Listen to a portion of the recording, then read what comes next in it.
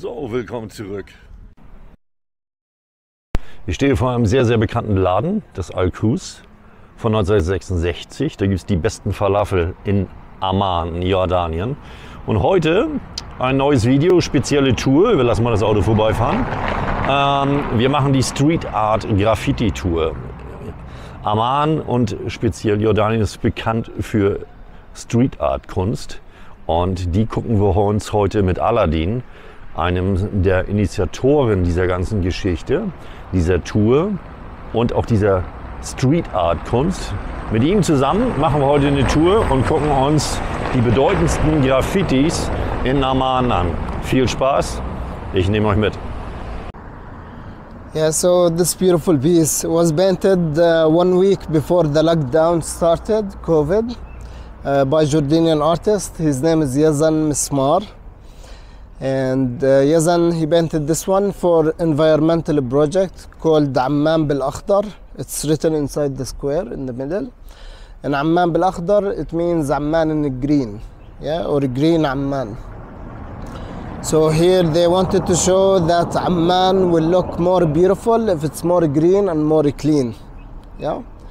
So that's why they added some of Amman like famous locations like the columns from Citadel, Abdoun Bridge in the middle in the white color, the Boulevard Towers in Abdali, the Arabic Coffee over there, and some of Amman houses like layers above each other because of the hills, and the Bedouin red carpets, yeah. And all of that, the artist, he mixed it with different leaves in different colors to show Amman more beautiful if it's more green and more clean. Yeah, this is the concept behind it.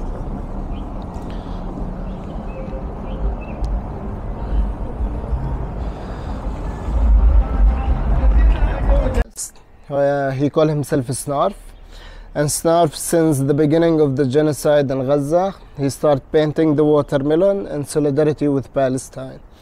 The watermelon became a symbol for Palestine because back in the 80s, the Israeli government banned the Palestinians to raise the Palestinian flag. So instead, people start raising the watermelons because it has the same colors as the Palestinian flag. And since then, it became a symbol for Palestine and solidarity with Palestine. Yeah, cool. Yeah.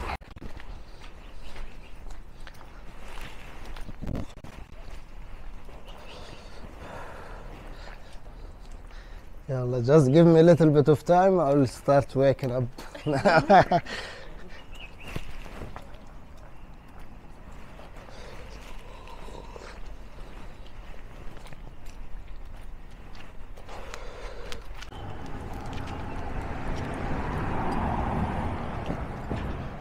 Yeah, so this hill in front of us, it's called Jabal al-Wabda, and it's where we're heading to, yeah?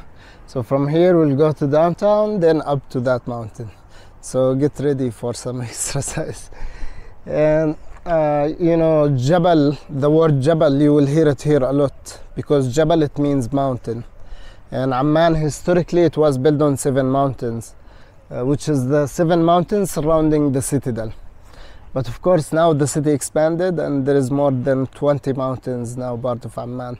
There is almost 4.5 million people lives in Amman now.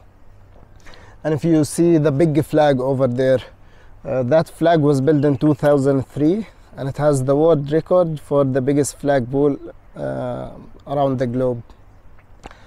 But now it's number 7 because other countries, you know, build bigger ones. But the flagpole is 126 meters. And the flag itself, they change its size according to the wind. Like when it's more windy, they put the bigger flags. When it's less windy, they put the smaller flags. Cool? Yeah.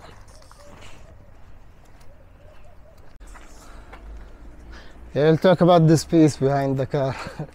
We can move the car if you want.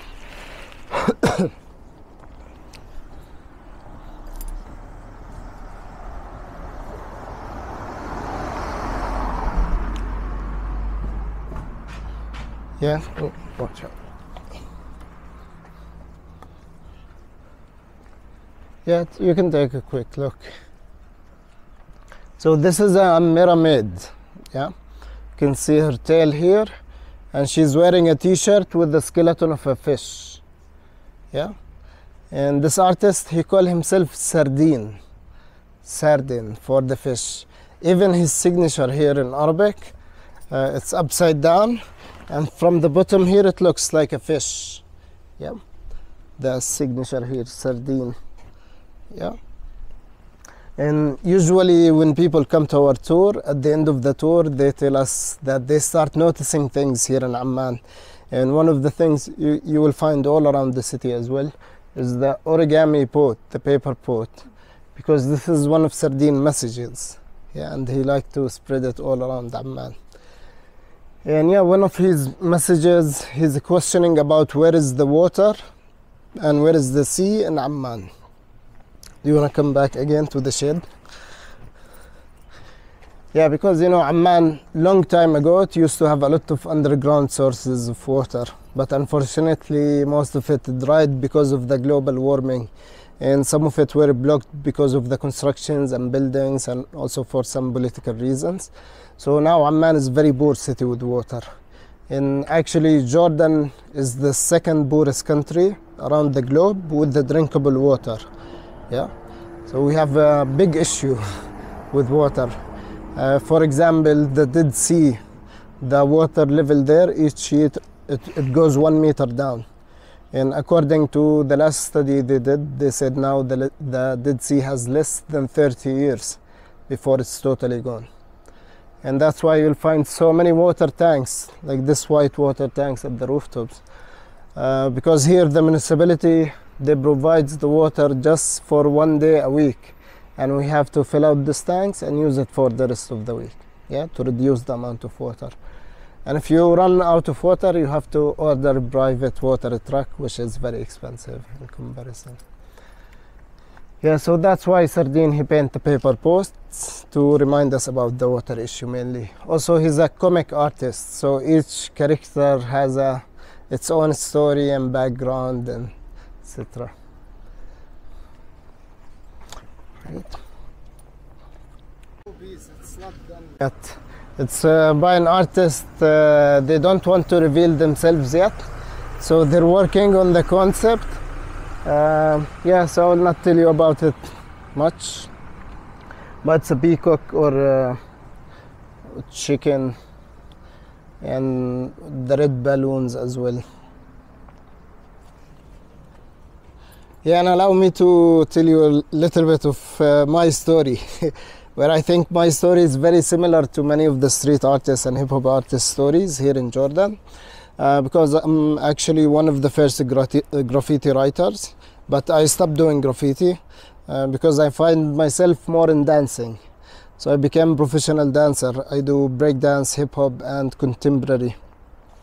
In my breakdance career, I won some big competitions worldwide, and also I joined big movies. The biggest movie I joined, it was Star Wars.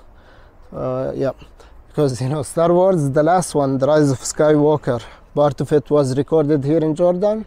So I had the honor to work with them for 1 month in Wadi Rum. It was very difficult, but it was a nice experience because we were wearing like a big costume, alien creatures, and you know, Wadi Rum is a little bit hot there. And yeah, in the movie you can't see my face because I'm alien creature, but you can find my name on the credits, Alauddin Rahmi.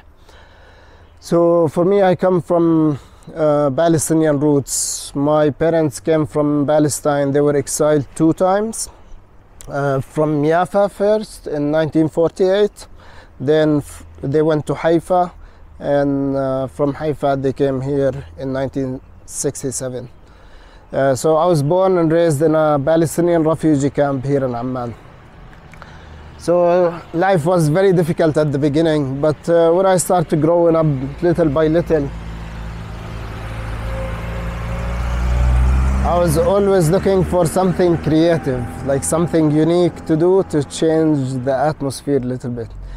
So one day I was going back home after the school, and my parents, they were watching the news, and I used to avoid watching the news because it was very heavy. That was in 2004 also. It was after the Iraqi war, Intifada, and so many things.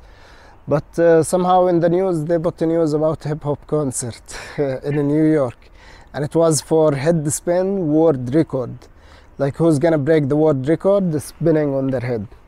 So when I saw that, it was something magical. Like I've never seen someone spinning on their head, and the music, the colors behind them, so it really attracted me into it. But I had no idea like what it was that. And after like 7 months, there's a guy who came from Dubai to visit his family in our neighborhood, and he used to do breakdance.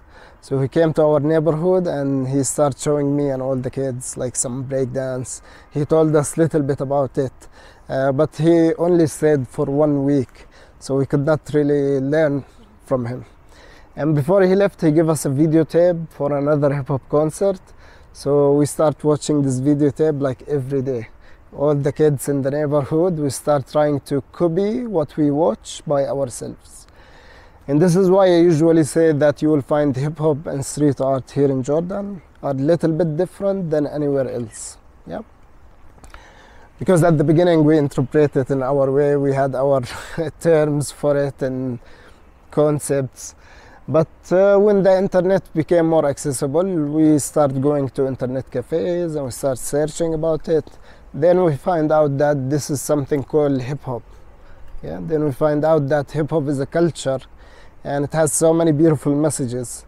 The most important message in hip-hop, we say peace, love, unity, having fun, and it's all flying together with the music. Yeah, this is the main message. And also in hip-hop culture, mainly there is 5 art forms or elements. The first element is the DJ, you know, the DJ who produces the music. Second element is the dancing, yeah, like a break dance. Third element is beatbox, you know, when you make a beat, sabah al-khair, stuff like that. Fourth element is rap, you know, rap music. Do you know why they call it rap? Why it's RAP? For rhythm and poetry. Rhythm and poetry. And the last element is graffiti, yeah.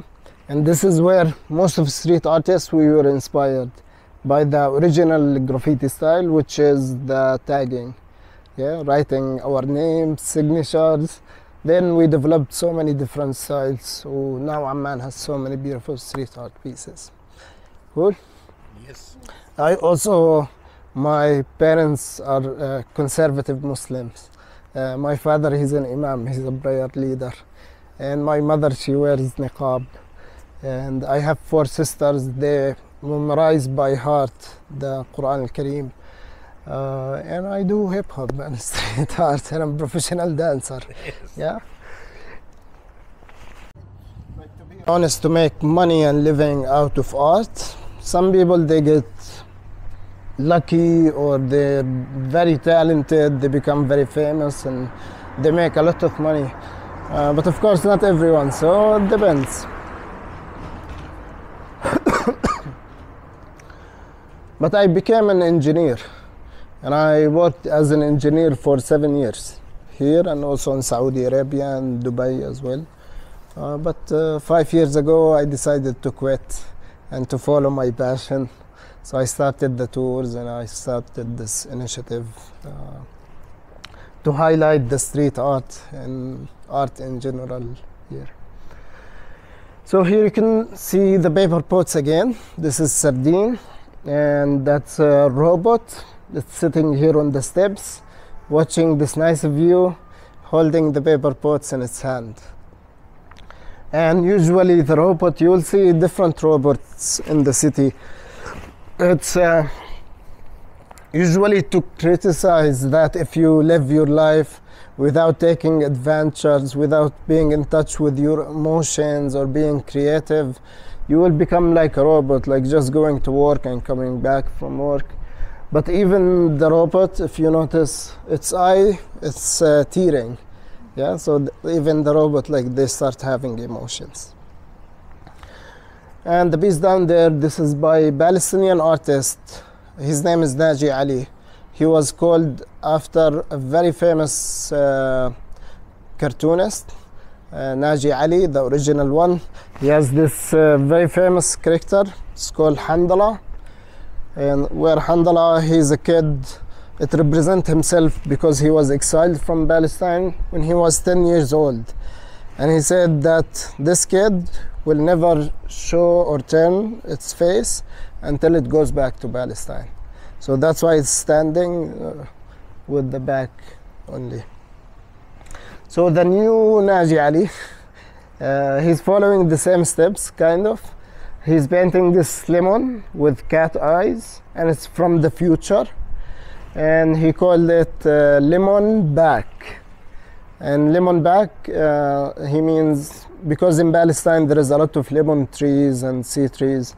So he's talking about the right of Palestinians to get their lemon back, which is their land back. Yeah, because most of Palestinians, they used to be farmers. Yeah. And this door here, it leads us to Sardine Studio. This is the artist studio. This is where Sardine and other artists, sometimes they do exhibitions, galleries, workshops, and so many other stuff. It's a very beautiful space. And yeah, they call it Fada 317. Yeah, you can find it in social media. Just send them a message and you can come and visit the space. Cool? Nice. Yeah, it's in the business park. Yeah, it's very beautiful. It's really great. Do you go there? Yeah. It's very beautiful. Now they have so many like local shops and they give you free taste and stuff like that. You can have so much food. They have live music. It's very, very beautiful. Highly recommended if you have time. Yeah, so here we'll talk about this poem. This is an Arabic poem, and it's by one of the greatest poets in the history. His name is Al-Mutanabbi. Al-Mutanabbi is from Iraq, from 1,100 years before. So this is how old this poetry is. And from this one, there is very famous verse that everyone knows it. But it's unfortunately kind of dismotivating speech. And most of the time, people use it in a negative way. And that verse, it says that not everything you want, you will get it, because the wind doesn't blow as the ship desires. Yeah? So it's like saying life doesn't always go the way you want. But because people here, they overuse it, so it became very negative. You know, when like you're motivated to do something, someone will come and say, the wind doesn't blow as your ship wants, so khalas, give up, forget about it. So recently another artist came and reversed it in very motivating way, and this one became very popular. People love the energy that it gives. Finally someone is motivating them. And the artist is unknown, and I think they kept themselves unknown out of respect for Al-Mutanabbi. Yeah, of course, like to respect the past. Yeah, but also you have to keep creating. Yeah. So now the verse 1, it says, the wind will blow as our ship desires, because we are the wind, and we are the sea, and we are the ship. So if you wanted something by your strength, you will get it, even if humans and genies fighted you for. So always aim to the summit of things, and you will get it. The wind will blow as our ship wants. Yeah, that's the reverse. In Arabic, so you can hear it in Arabic. تجري الرياح كما تجري سفينتنا. نحن الرياح ونحن البحر والسفن. إن الذي يرتجي شيئا بهمته يلقاه لو حاربته الإنس والجن. فاقصد إلى قمم الأشياء تدركها. تجري الرياح كما رادت لها السفن. Yeah, that's it. Because again, the police caught him in the street while he was painting, and they took him to the police station for vandalism. But when he went there, he did not give up. He actually offered the police officers that he will paint something for them inside the police station in exchange of to let him out. And they actually agreed. So he painted big, beautiful piece that was in the second circle police station, and they let him out.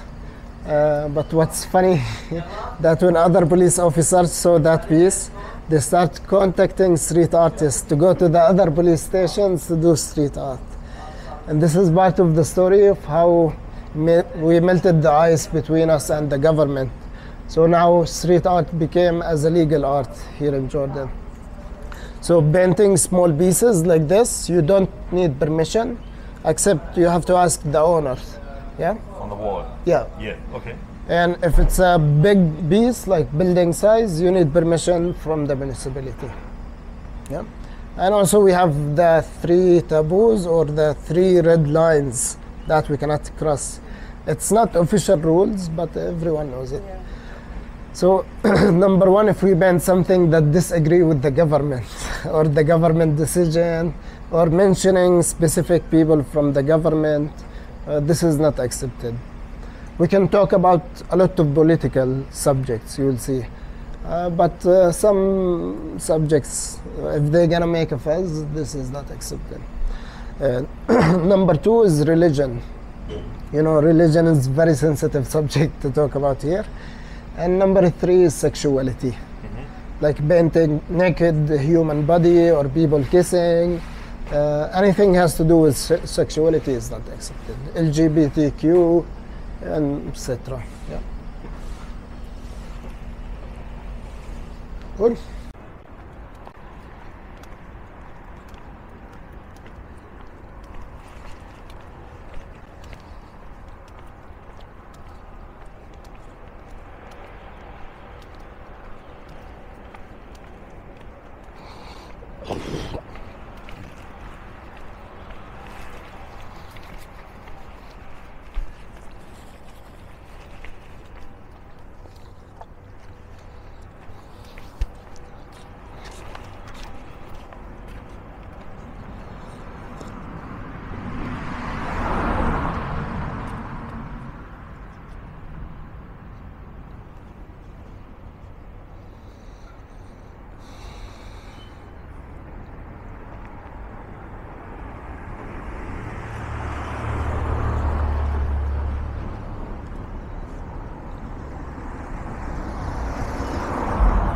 And here you can see the original graffiti style, the tagging, MD, MD, MD. This is a graffiti crew from Germany and Jordan. They're collaborating together. And it's a shortcut for mad dogs. Yeah, this is what they call their crew. And for the street art murals here, they were painted in 2018 as part of a street art festival. It's called Baladak Festival. Yeah, Baladak, it means your country.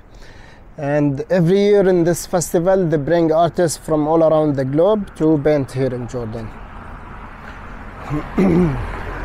Yeah, so the first one here was painted by an artist from Serbia. Her name is Nadia. And Nadia, she called this piece the Blue Boy. Yeah, as well talking about the refugee kids and their struggles. Because usually blue color in art, it represents sadness. Yeah, you know, this is when, for example, Picasso, when he started painting in a blue color, he was in a sad time. So people consider it as sad color. And also because street art is in the street, so anything can change it. And when the artist painted this one, there was some cracks on the wall, and the municipality came to fix it. But now, it looks like they covered the kid mouth, yeah? And the 2 holes beneath his eyes looks like tears, yeah? So it became more sad with time. How long, like, their, like, takes to bend? Or, like, I mean, it stays forever, or they you change? It will change one day. Jordanian artist, his name is Abdullah. He called himself Dan Dan. This is his first mural in the street, actually. He's a young artist. It looks like Japanese Anime. Many pieces you see, we kind of influenced by Japanese anime and manga. So here it's a concept from the Greek methodology, talking about social pressure. That's why like people create different masks for different occasions and hiding their true personality, the kids inside us. Yeah.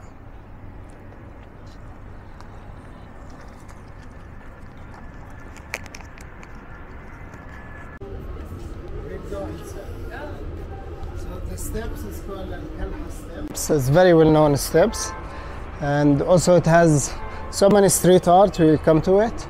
And this nice cafe here, it's called Jadal for Knowledge and Culture.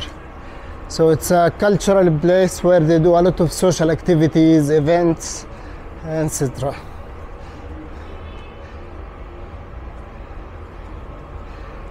Let's just check it out, then we keep going.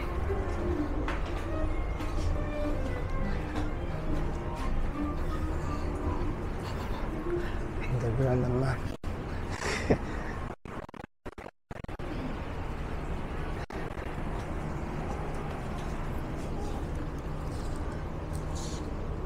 Yeah, so here in Jadal, when you come here and you order, you don't pay for the drinks, but instead you pay for the time.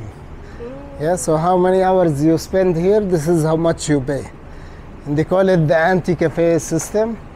So especially for students, people who want to work for very long hours. It's like working, like, yeah. If you want to like be in an event, a concert, music concert.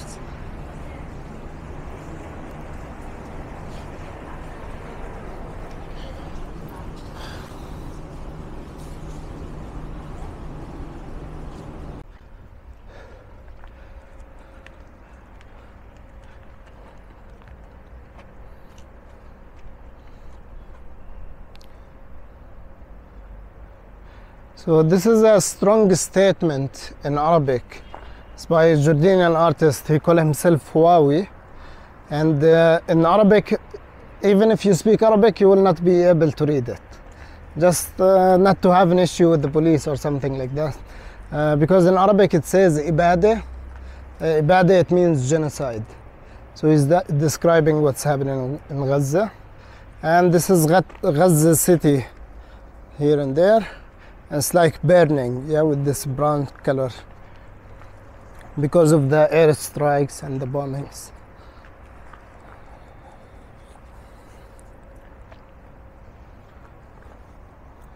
Yeah, so please don't tell the police about it.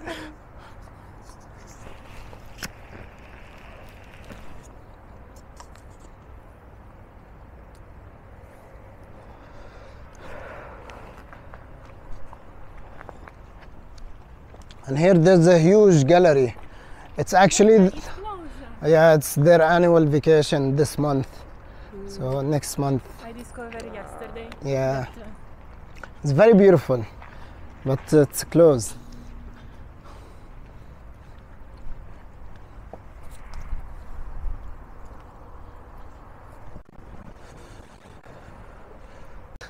I love this one.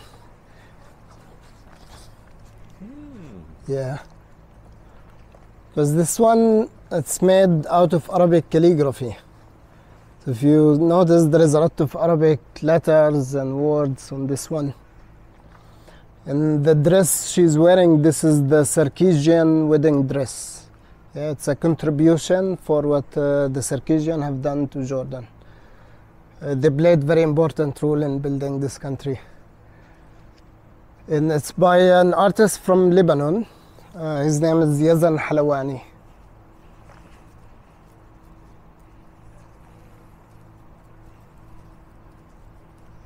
To paint the watermelon. And this is for women empowerment in the Palestinian resistance.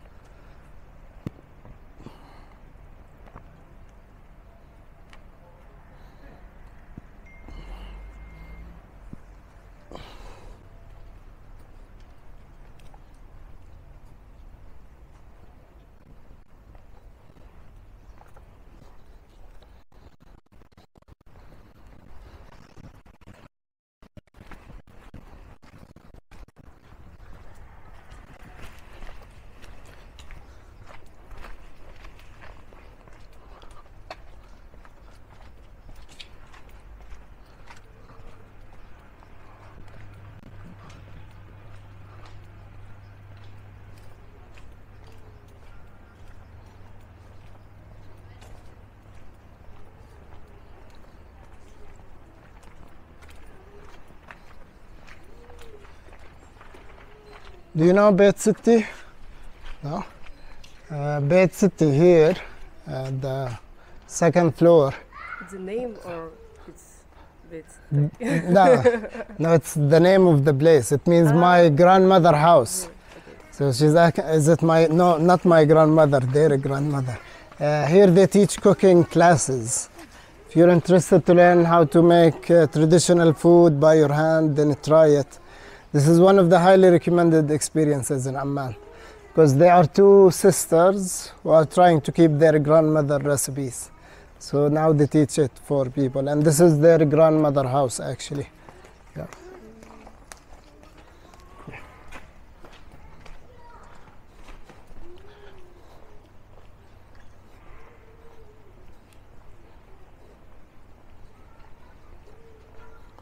Go up here. Is it always calm here, or there is like the afternoon there is a lot of people? It's always calm. No, because it's Friday, Eh. Salat al-Jum'ah, so people go to pray. After pray, you'll see more people in the street. It's the weekend.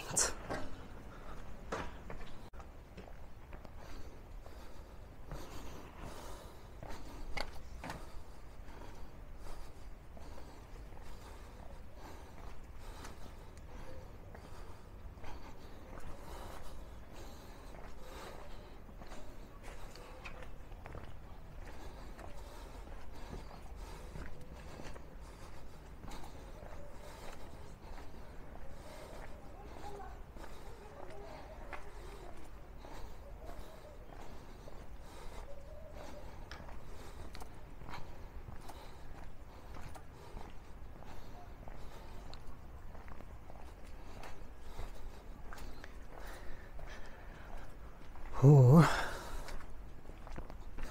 And we're here. Yeah, so you can see the lemon guy again. This time it's a strawberry. This is the new upgrade for it. And we used to go to this colorful house. We used to call it House of Dreaming. It was a beautiful space for the artists to share our dreams.